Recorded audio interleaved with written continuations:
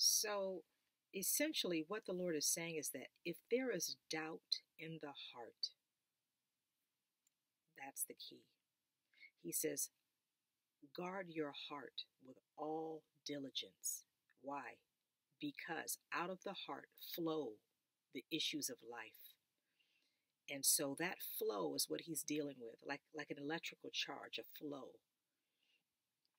from the heart of doubt. He says, if that's the situation, he says, the tongue lacks the pure charge of transformative power. It requires to override natural law, which is to, again, overwrite it, bringing it into conformity with the written law of God, namely that Christ is risen and it is finished. So the Lord asks then, what is your it that rebels against the reality of his completed works, his completed process of liberating us? What is your it? When he says it is finished, and there's something in your life that's trying to mock that as if he didn't really say that and it is not really so, whether that's sickness, that's some kind of disease, that's some kind of brokenness in your family, spiritual strongholds that have yet to be broken and have traveled for generations through your bloodlines, the Lord is like, no, know your authority and power in me, in Christ. It is finished. He says, I'm not a man that I should lie to you. I have spoken to you absolute truth that liberates you.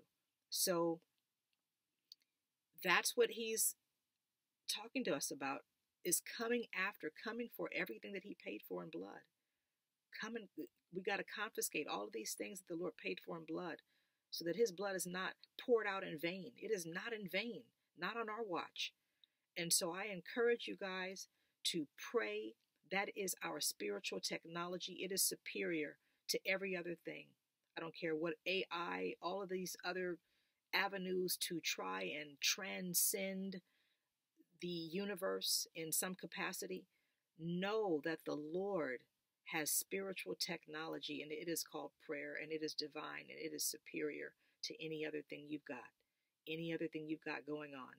And so ask the Lord, seek the Lord, knock on his door, the door of his heart,